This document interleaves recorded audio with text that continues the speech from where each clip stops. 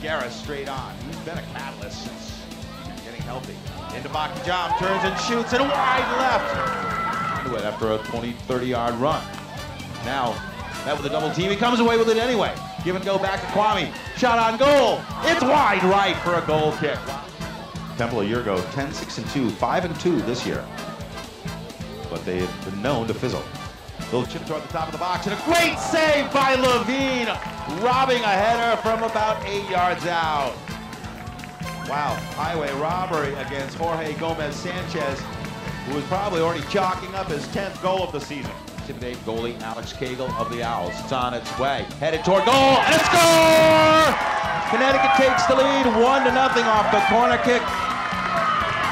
Abdou Mbacke Thiam, his 6th of the season.